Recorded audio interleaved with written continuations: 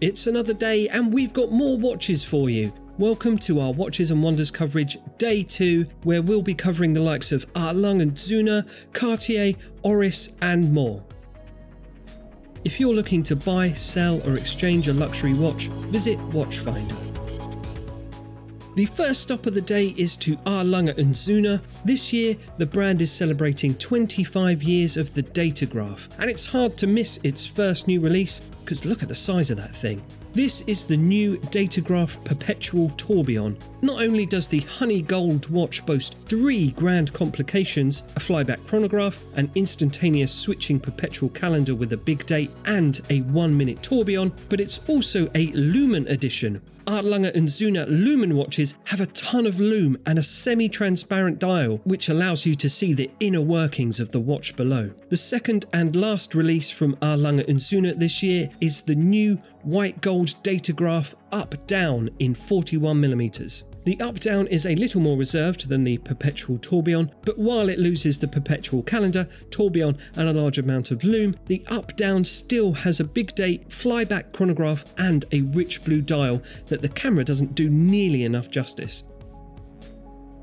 Next, it's to the wonderful world of Jaeger-LeCoultre to discover 3 new Duomet watches. For those that aren't familiar with the Duomet, this incredible watch has 2 barrels and 2 separate gear trains within one watch, with both trains linked to a single regulating organ. But why go to all that trouble? Well, one gear train is used for the time and the other for any complications the watch may have. The separation means that the activation and use of a complication have no way of affecting the timing of the watch, ultimately making it more reliable. The 3 new Duomets are the Chronograph Moon, available in either pink, gold or platinum, the stainless steel Quantum Lunaire and the incredible Helio Tourbillon Perpetual Calendar. You might have noticed that we've used some footage from our own setup, hands-on review of the Chronograph Moon to follow soon.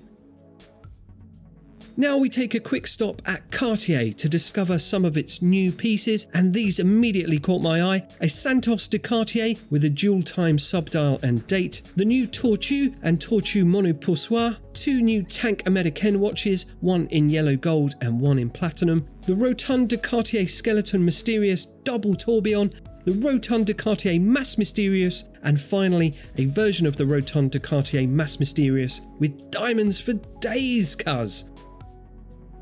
Arriving at IWC, we're greeted by a big ol' moon and lots of Portugieser watches. The big release for IWC this year is the Portugieser Eternal Calendar.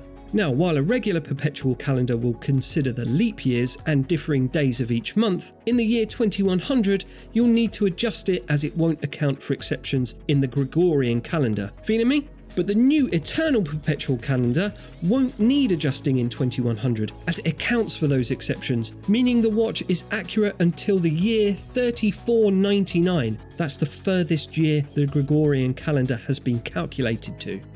In addition to the Eternal Calendar, IWC has introduced several new colour dials across several different models to express the atmospheric moods of the day. For time's sake, we'll explore these colours using the Perpetual Calendar 44. First, there's Horizon Blue for the early afternoon clear sky. Second is Dune for the early evening sunlight, and then is Obsidian for the deep black night sky with the golden lights of the city, and finally the Silver Moon, which is a little more self-explanatory. Next, we found ourselves at Oris, and this year the brand has concentrated on its popular Aquis model.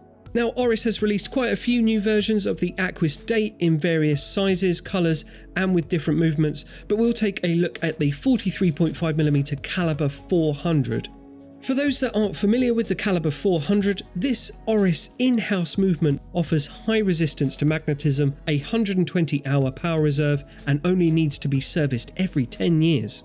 Along with its new movement, the watch has also been reworked, making it more wearable despite its 43.5mm sizing, and it features a quick strap change system allowing you to move between the bracelet and rubber strap with ease, and it can be had in black, blue, green or for a little bit more money with an upcycled dial.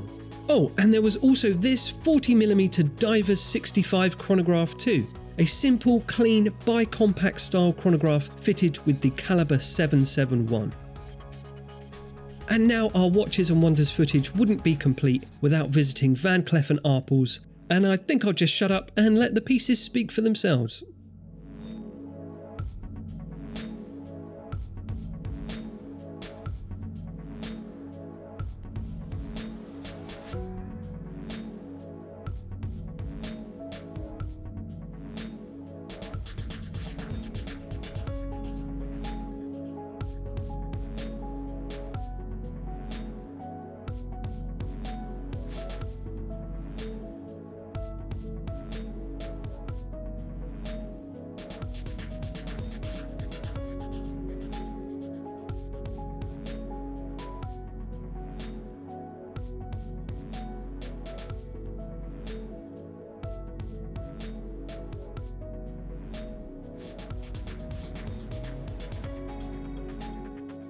So that about wraps our coverage for Watches and Wonders this year.